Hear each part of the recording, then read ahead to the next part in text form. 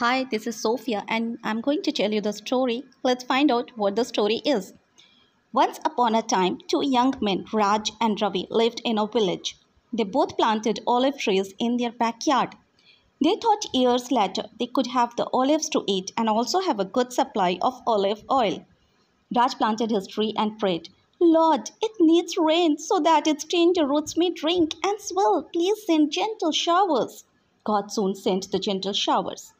Some days later, Raj again prayed, Lord, my tree needs warmth. Please send sunshine. God sent the clearing sun to spread sunshine. Now send frost, Lord, to make the fibers tough, said Raj. Very soon the little tree stood sparkling with frost.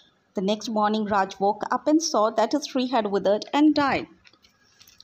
He rushed to Ravi's house to see how his tree was growing. I prayed for the sun, rain, and frost, and my tree died. What makes your tree grow so well? Asked Raj sadly. Ravi smiled and said, I entrusted my tree to God. God created it. He knows better than me what it needs. So I make no conditions but simply pray. Lord, send what it needs, storm or sunshine, wind, rain or frost, as you know what is best. Raj realized his mistake. Since then he trusted God and prayed unconditionally. So kids, we get the moral here. As God created each one of us, we should face the easy and difficult times, joys and sorrows with complete trust in Him. God knows what is best for us. If we trust Him, He will never fail us. Okay, how did you like the story? Please don't forget to like, share and subscribe my channel. And thanks for watching my video.